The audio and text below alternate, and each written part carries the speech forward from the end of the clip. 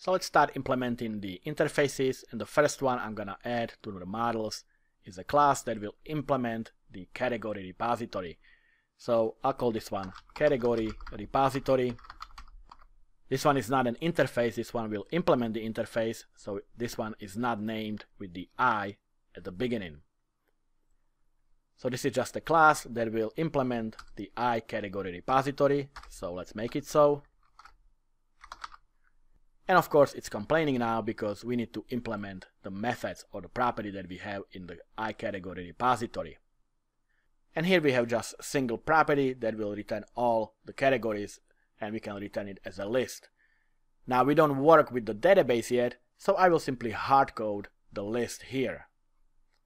So instead of throwing the exception, I'm going to create a new list of type category. And I'm going to add few categories here. Let's say 3 categories. So the first one is gonna be a new category, and let's add properties for this. So the first one is the category ID property, and this one can be 1. The next one is the category name, and this one can be hard candy. Next is the description, so the category description, and this one can simply say something like awesome and delicious hard candy.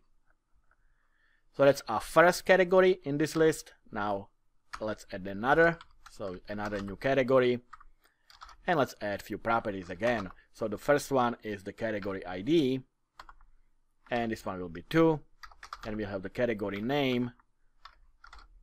This one can be chocolate candy.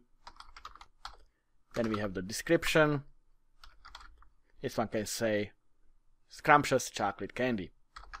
And finally we'll add another category with the ID of 3. The category name can be fruit candy. Then we have the description, sweet and sour fruit candy. Now you may notice that we have actually another property here called candies, and this is the list of all candy.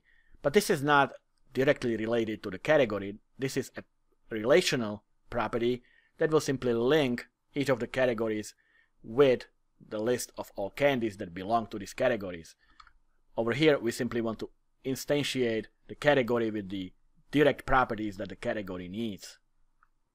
So we have 3 categories, and we will return it in form of a list from this property. So let's create the candy repository next.